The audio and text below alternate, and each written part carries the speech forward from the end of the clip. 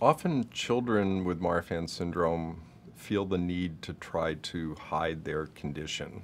They don't want to admit to anyone else that they are different, even though often it's quite obvious that there is something different about them because of physical features.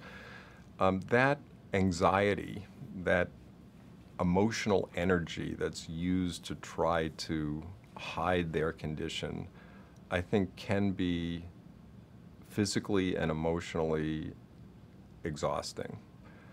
My recommendation is that people should be upfront about Marfan syndrome or any other difference. They should just acknowledge it. Hey, my arms are long because I have Marfan syndrome. I have to go to the hospital on occasion because I have a medical condition. You know what? You have funny ears.